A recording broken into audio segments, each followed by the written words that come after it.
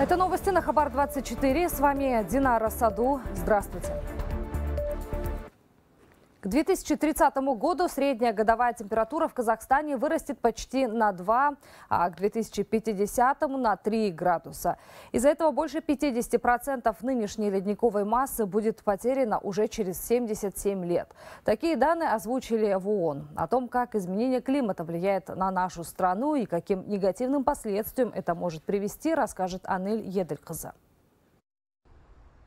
Изменение климата наносит невосполнимый урон сельскохозяйственному сектору, водным ресурсам, пастбищам и лесам в нашей стране. Увеличивается число и масштабы стихийных бедствий. Негативные последствия, которые по прогнозам международных организаций должны были случиться через 50 лет, происходят уже сейчас, говорят эксперты.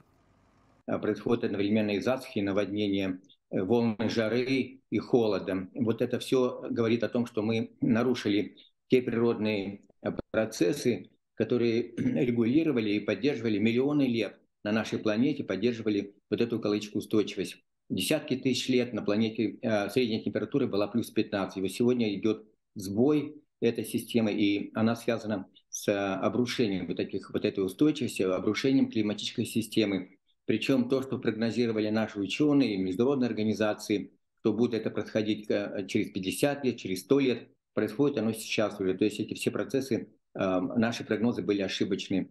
Изменение климата имеет больше 30 негативных последствий в нашей стране, отмечают эксперты. К примеру, по оценкам ООН, к 2050 году урожайность пшеницы может снизиться в 2 раза. Многие отрасли экономики у нас зависят от погоды. Прежде всего, это сельское хозяйство. Вот такие аномальные периоды высокой температуры, они способствуют проявлению ранней весенней, ранней летней засухи, которая может быть очень неблагоприятно сказаться на урожае зерновых культур. Поскольку вот начало июня – это такой критический период, когда многие растения находятся в своих критических фазах. И если в этот период была засушливая погода, нехватка влаги, то даже если потом летом будут дожди и хорошие условия, все равно хорошего урожая не получится получить. Климатические изменения также приводят к резкому сокращению водных ресурсов. Это, в свою очередь, может вызвать острый дефицит воды во всех 8 бассейнах страны. Эксперты отмечают, необходимо решать вопрос комплексно, вводить новые технологии и утверждать меры на законодательном уровне уже сейчас. В ряде государств объявили чрезвычайную ситуацию с экономией воды. В соседнем Узбекистане же в апреле этого года указом президента приняли постановление о рациональном использовании ресурсов.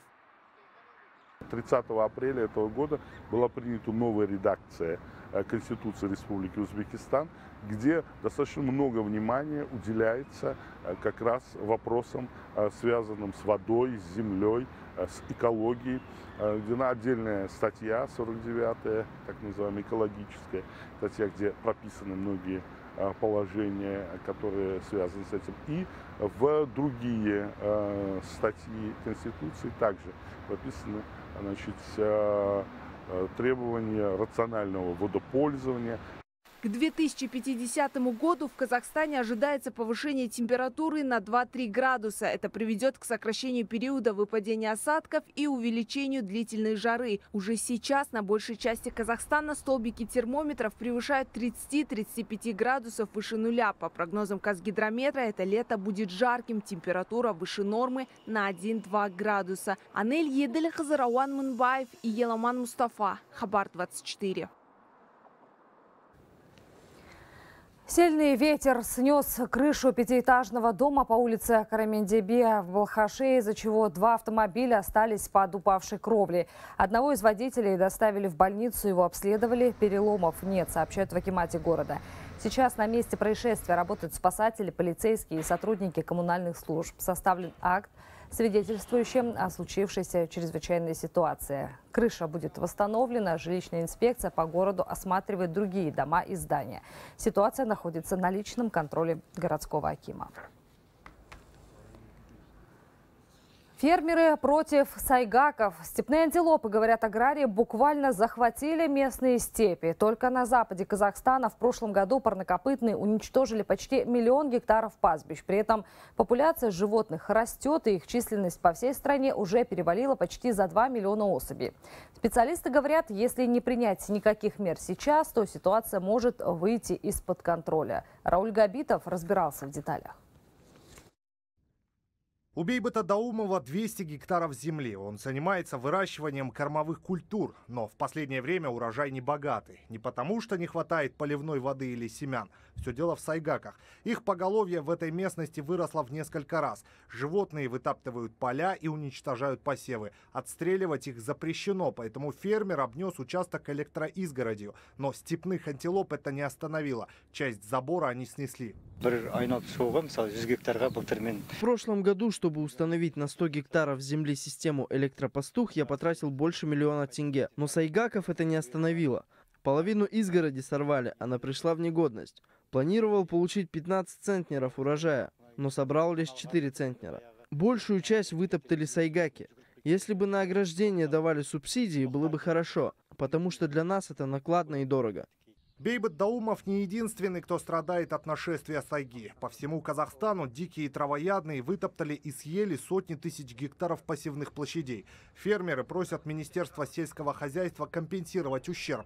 Но тут, по словам специалистов, не все так просто. Для начала нужно разработать специальный закон, а потом с помощью снимков из космоса еще и доказать, что пастбища уничтожены именно сайгаками. Я не могу сказать, что компенсация будет со стороны либо Министерства сельского хозяйства, либо Министерства экологии, это, скорее всего, со стороны правительства, но это мы еще решим. В первую очередь, надо нам необходимую нормативно-правовую базу создать, и для этого закрепить необходимые компетенции по разработке методик, как это будет делать.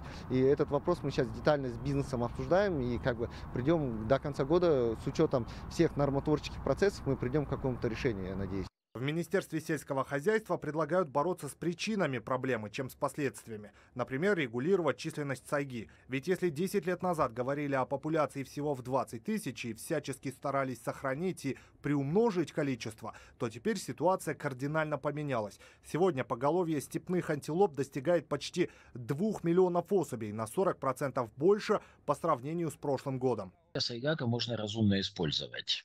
Разумно использовать — это значит какое-то количество добывать в природе и использовать для нужд населения, хозяйства и так далее. Вот это как с домашним скотом. То есть скота можно держать 10, баранов можно держать 1000 на той же территории, если корма позволяют. И 1000 содержать выгоднее. Больше продукции. То же самое с сайгаками. При добыче мяса сайгака главное не увлечься, говорят экологи. Иначе популяцию можно снова довести до грани исчезновения. Поэтому если и заниматься подобным промыслом, то только при полной государственной монополии. А вот полностью разрешить охоту на сайгу ни в коем случае нельзя. У сайгака есть рога, которые имеют большую ценность в традиционной китайской медицине.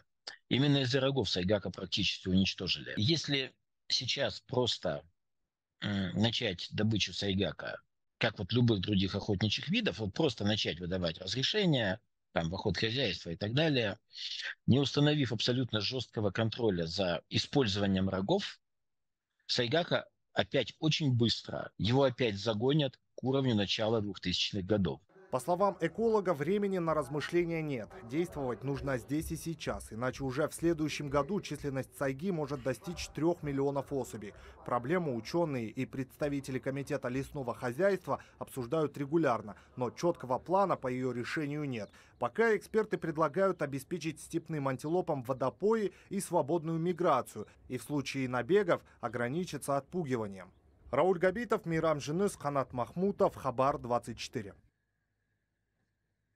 Тем временем в Созакском районе Туркестанской области широко внедряют технологию капельного орошения. Из-за засушливого климата хозяйства были вынуждены поливать кормовую люцерну дождевой водой и довольствоваться разовым укосом в сезон. Благодаря новому методу удалось в разы увеличить посевы и урожай. Житель Сузакского района Талгат Сейдахметулы методом капельного орошения выращивает 40 гектаров кормовой люцерны. Раньше, после первого укоса, поля использовали как пастбище. Тогда собирали до 150 тюков с гектара. Теперь есть надежда, что урожайность возрастет минимум в 2 раза. Это очень высокоэффективное оборудование. Оно способствует высокой урожайности. Мы надеемся провести 2-3 укоса в сезон. Оборудование для капельного орошения стоимостью 52 миллиона тенге доставили из-за границы. В сумму входит подключение техники, обустройство бассейна и бурение колодца. Половину расходов компенсирует государство. Поливальные машины можно управлять через специальное мобильное приложение. В этом году на капельное орошение перевели 241 гектар земли. У нас засушливый регион. Нет проточных рыков, озер. Для полива используем воду из горных ручейков. Скапливаем их в специальных резервуарах. Поэтому данная технология очень хорошо для нас подходит. Тем более, что предусмотрены государственные субсидии. В Сузакском районе большинство аграриев изъявили желание внедрить метод капельного орошения. Его используют не только для выращивания сена, но и бахчевых культур. Специалисты отмечают, что этот способ ведения земледелия способствует улучшению экологии и формированию продовольственного пояса в регионе. Сабина Балашкина, Жандос Жумабек, Куаныш Абуов, Хабар 24, Туркестанская область. Как превратить климатический кризис в возможности для экономического роста и создания рабочих мест, знает лауреат Нобелевской премии Чон Крэк Вон, член межправительственной группы экспертов по изменению климата при ООН. Профессор приедет в столицу Казахстана, чтобы участвовать в международном форуме Астана. Здесь он презентует новую стратегию по переходу Казахстана на нулевой уровень выбросов углерода. Чон Крэк Вон – один из постоянных участников форума в Астане. В Казахстане профессор впервые побывал в 2006 году. По словам ученого, политики и эксперты со всего мира обсудят конструирование нового мирового порядка после глобальной пандемии и геополитического кризиса в Украине.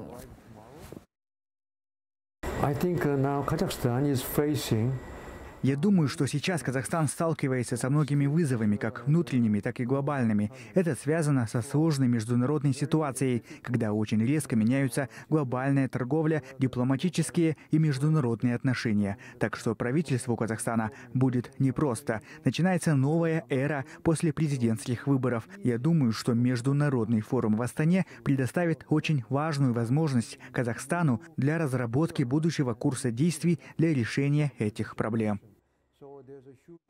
Больше 3000 участников из 70 стран мира ожидается на Астана Finance Days. Тема на передовой финансового рынка. Столичное деловое сообщество с зарубежными экспертами будет обсуждать инновации в финансовом секторе, влияние экономических санкций и искать новые возможности для взаимовыгодного сотрудничества. Казахстанские компании смогут презентовать свои финансовые планы и продемонстрировать потенциал перед инвесторами. Эксперты ожидают от 6-го по счету столичного форума новые перспективы для развития финансовой отрасли. И в рамках Астана Finance Days привлекались большие количества инвестиций в Казахстан. Были презентованы казахстанские решения, казахстанские компании всему миру. Ну и в целом форум наверняка даст большой эффект по позиционированию Казахстана как, скажем, гейтвей, да, это точка входа и выхода в различные регионы между Западом и Европой, между Югом и Севером. Ну и в целом для Центральноазиатского региона МФЦ является ключевой и уникальной площадкой, в рамках которого можно вести бизнес по международным стандартам. Почти 30 тысяч заявок подали аграрии на получение удешевленного топлива. Общий объем составил почти 400 тысяч тонн. В этом году впервые формируют и распределяют горючее через госинформационную систему субсидирования в электронной форме.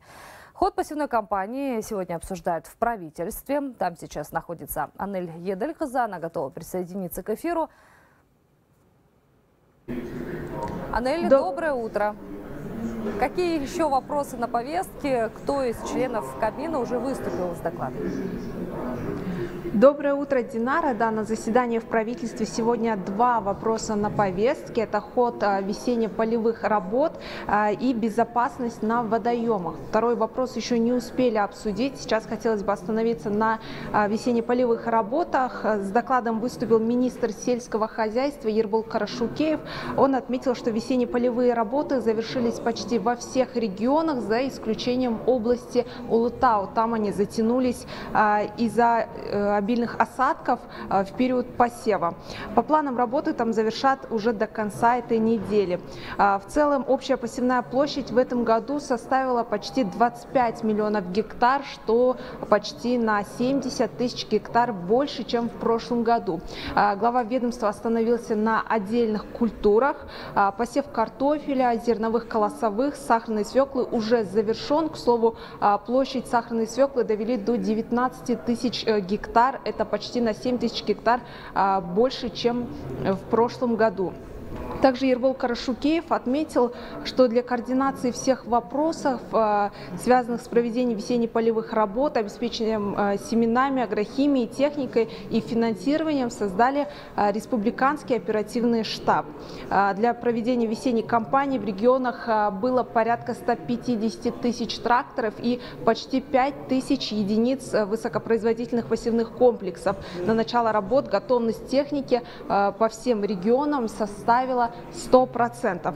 Также, по словам министра, аграрии были обеспечены удешевленным дизельным топливом. На период февраль-июнь выделили порядка 420 тысяч тонн дистоплива. Обсуждения еще продолжаются. Это вся информация к этому часу. Динара, передаю слово вам. Спасибо, Анель. Будем ждать от вас новостей. Грунт обвалился в котловане при возведении жилого комплекса в Алматы, из-за чего в аварийном состоянии оказались сразу несколько домов, находящихся в непосредственной близости от стройплощадки. Сегодня их владельцы опасаются за свою жизнь и не представляют, что делать дальше. Строительная компания, в свою очередь, пообещала полностью устранить аварийную ситуацию и компенсировать людям ущерб. Что делать с проблемой уплотняющей застройки? Репортаж Григория Беденко. Вечер 18 мая стал настоящим испытанием для жителей одноэтажных коттеджей по улице Газиза Жубанова. В этот день шел сильный дождь. И вдруг в котлован соседней стройки обвалился огромный пласт грунта. Причем ситуация сложилась настолько серьезная, что жизни людей в буквальном смысле оказались под угрозой. Следом могли обрушиться жилые помещения. На стенах практически сразу же образовались трещины. Перепуганные люди стали звонить в полицию и городскую службу спасения. Они приехали, ЧС все посмотрел, и тут есть акт, и тут написано: во избежание человеческих жертв эвакуировать жильцов дома 19. Мы все знаем, что это значит. Эвакуировать значит тут небезопасно жить. А мы живем, куда нам идти больше? Это единственный дом, который мой покойный папа, тоже архитектор, строил, и мы просто в панике, нам просто страшно.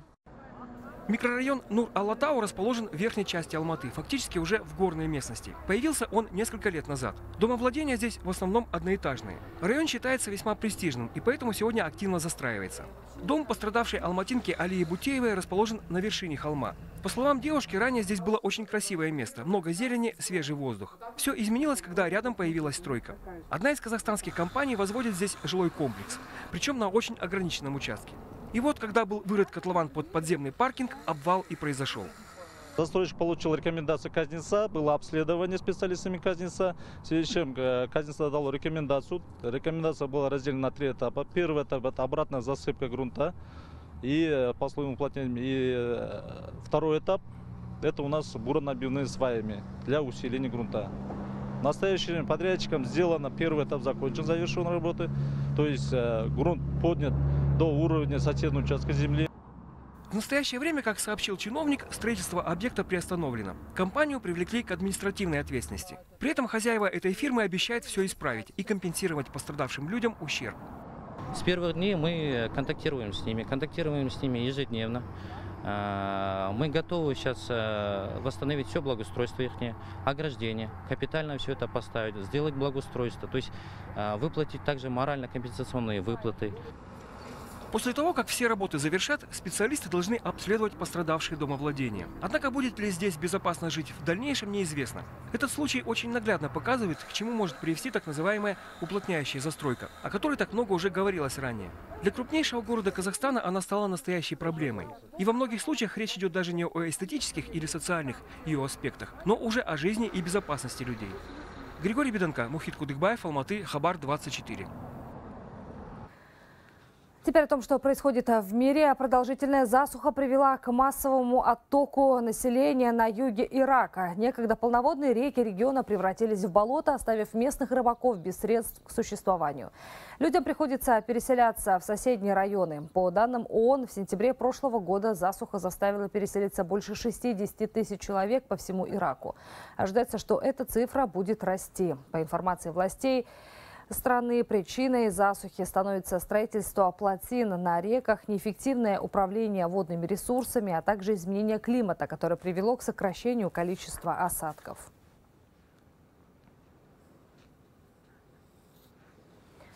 Столицу Чили окутал густой смог. Некоторым жителям из-за проблем с дыханием на улице пришлось носить маски. По данным Министерства здравоохранения страны, за последние несколько недель число обращений в больнице резко возросло. Особенно много среди них детей. Концентрация твердых частиц в воздухе достигла рекордного уровня, и медики опасаются вспышки сезонных респираторных заболеваний.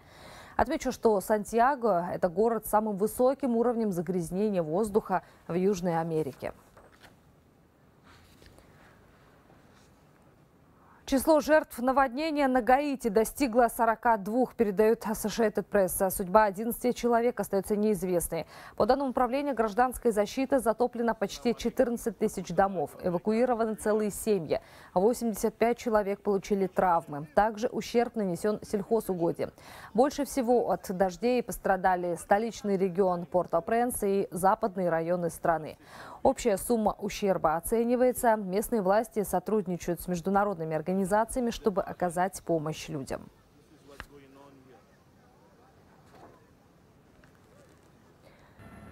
Непростая ситуация в Эквадоре. Там из-за продолжительных дождей несколько рек вышли из берегов. Только в городе Эсмеральдас эвакуированы почти 700 человек. Занятия были приостановлены в нескольких городах, где повреждены школы. О погибших не сообщается. Власти направили в регион сотни военных, чтобы помогать жителям. Всем пострадавшим будет оказана финансовая помощь. Международная ассоциация воздушного транспорта обновила прогноз по состоянию индустрии гражданской авиации. Данные экспертов на текущий год оптимистичны. Объем пассажирских авиаперевозок почти вернулся к допандемийному уровню. Прогнозируется, что к концу года число авиапассажиров превысит 4 миллиарда. Такие цифры индустрия видела лишь в 2019 году до всеобщих локдаунов и закрытия границ. Аналитики считают, чистая прибыль авиакомпании составит почти 10 миллиардов долларов. По их мнению, авиасектор получил дополнительный импульс благодаря открытию внутренних и международных рейсов в Китае.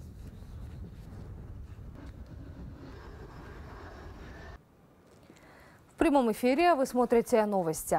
В ЕС предложили маркировать контент, произведенный искусственным интеллектом. Об этом сообщила замглавы Европейской комиссии по вопросам ценности и транспарентности Вера Юрова.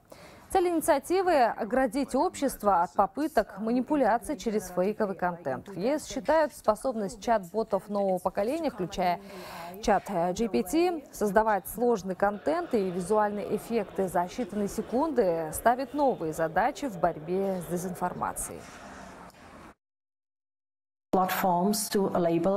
Мы хотим, чтобы платформы маркировали контент, созданный искусственным интеллектом, таким образом, чтобы обычный пользователь легко понимал, что перед ним материал, произведенный вовсе не людьми. Я много раз говорила, что наша главная задача – защищать право на свободу слова, но право людей. Я не вижу никакого права на свободу слова для машин. Провести в Косово новые выборы и возобновить диалог с Сербией при содействии Евросоюза. С таким призывом выступили спецпосланники США и ЕС, прибывшие в Приштину для встречи с местными властями. Руководство партии «Сербский список» заявило, что готово к выборам, но при условии, что из северных районов будут выведены сотрудники сил безопасности. Они также требуют создать ассоциацию общин с сербским большинством. Напомню, в результате ожесточенных столкновений местных сербов с миротворцами НАТО пострадали 30 военных и более 50 гражданских. Позже Альянс направил в Косово дополнительных военнослужащих. К сожалению, мы вернулись в Приштину, чтобы заняться урегулированием кризиса, а не нормализацией отношений. Это плохие новости. Мы здесь от имени Европейского Союза и Соединенных Штатов, чтобы помочь найти решение сложившейся ситуации. Во-первых, мы призываем к деэскалации ситуации на местах. Во-вторых, срочно провести новые выборы на севере. И в-третьих, вернуться к диалогу и процессу нормализации. Продолжаем выпуск. Изменения в Конституции нашли свое дальнейшее законодательное закрепление. Такой вывод делают политологи страны. Уже как год в Казахстане приняли изменения в Конституцию, тогда граждане республики поддержали идеи и предложения, озвученные главой государства Касым-Жомартом Токаевым в своем послании народу Казахстана. Основная часть поправок в Конституцию, которые были вынесены на референдум, касались перехода от суперпрезидентской формы правления к президентской республике с сильным парламентом. По словам экспертов, на деле видно, как заработали данные нормы. Первое, то, что официально закреплено конституционной поправкой, это запрет на занятие государственных позиций, должностей родственниками, членами семьи президента. Не имеет значения какого, то есть нынешнего, следующего и в будущем.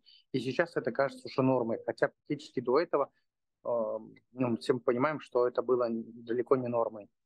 Также основным мотивом конституционных поправок было то, что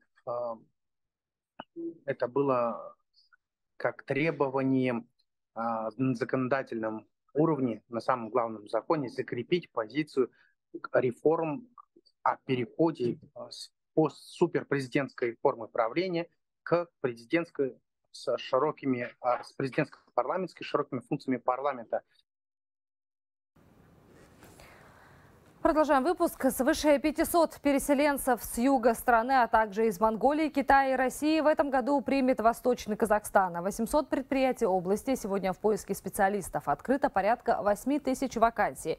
Исправить положение дел на рынке труда чиновники рассчитывают с помощью нацпроекта «Сильные регионы. Драйвер развития». Успешные примеры трудовой миграции увидел Вячеслав Ветлугин. Мы привозим мед со своих пасек. Через 10 дней у нас уже новая партия меда придет. Спустя 30 лет вернуться домой, на малую родину. Это история про Алмаса Ситербаева. Оставив госслужбу, работу в Астане, он стал пчеловодом в поселке Ушаново на востоке страны. Кардинальная смена обстановки только укрепила семью. Собственное дело тоже стало успешным. Делится впечатлениями Алмаз. Да и сам ритм жизни поменялся. Мы в больших городах в Астане живя, мы большое время тратили на дорогу. А здесь с точки до точки, от работы до дома до их 15 минут. Первые планы мы хотим кремы запустить, медовые кремы. Это запрос тех магазинов, которые у нас берут продукцию. Они говорят, запускать, мы что-то еще хотим у вас закупаться, потому что видим ваш продукт. С опытом ведения бизнеса в столице Алмаз создает крупное медопроизводство в глубинке. Трудоустроил 20 местных жителей и теперь намерен наладить выпуск кондитерских изделий из натурпродукта. Во всех начинаниях поддерживает супруга с детьми. Хотя вначале они опасались переезда. Пугала экология промышленного региона. Мы-то приняли решение, что переезжаем, потому что где работа, там всегда хорошо, да? И тем более были все пугали, это же экология. Как вы не боитесь сюда ехать? Сейчас мы смотрим очень зеленый, красивый город. Достаточно полчаса, чтобы выехать за город и увидеть эту красоту. И таких примеров достаточно. С начала года Восточно-Казахстанская область приняла 190 переселенцев с юга республики, Монголии, России и Китая. Поддержали их и подъемными на покупку жилья в сумме до 4 миллионов тенге и с трудоустройством. Трудоустройство трудоспособных членов семьи составило 64% из числа переселенных сюда, в Восточно-Казахстанскую область. Это говорит о том, что если желают работать, они все трудоустроены. Местный исполнительный орган оказывает всяческую помощь. Найти работу получится и без вмешательства госорганов. На востоке и в Караганде спрос на рабочие кадры в 4 раза превышает предложение на рынке труда. 800 восточно-казахстанских предприятий ищут до 8 тысяч работников и даже готовы их обучать. Вячеслав Ветлугин и Дмитрий Пыхтин. Восточно-казахстанская область, Хабар 24. Коммунальный коллапс произошел на курорте ЖАЗЫЛЫڭыз в Павлодарской области. Нерасторопность чиновников привела к тому, что в живописной зоне не успели установить общественные туалеты. В итоге к приему туристов там оказались не готовы. Люди испытывали неудобства из-за отсутствия элементарных гигиенических условий. К слову, изменить ситуацию местные власти не смогли до сих пор. Причиной послужила задержка конкурсных процедур. Как оказалось, в этом году акимат Баянаульского района взял в доверительное управление у нацпарка территорию пляжной зоны. Открытие сезона назначили на 17 июня, но установившаяся жара сорвала намеченные планы, и сотни отдыхающих устремились на берег озера. В районном акимате попросили прощения за причиненные неудобства. Тем временем только за минувшие выходные на озеро ЖАЗЫЛЫҢыз приехали больше 1500 человек. Специалисты прогнозируют, что до конца сезона курорт посетят свыше 200 тысяч отдыхающих. Ситуация сложилась из-за того, что между уровнями, когда передали только вот в начале мая, есть процедуры, которые имеют определенные закрепленные собой сроки. И процедуру необходимо повторить несколько раз, допустим, да, чтобы не было победителей. Только потом можно заключить с одного источника. К примеру, вам привожу. Вот, аналогичная ситуация и вот с нашим Баянаулом. В ближайшее время будут подключены санитарно-гигиенические узлы на ЖАЗЫЛЫҢыз. Это 4 санитарно-гигиенических узла. Ведется благоустройство киосков, душевых кабин, шезлонгов, мест отдыха для спорта и так далее. И на этом пока все. Хорошего дня и до встречи.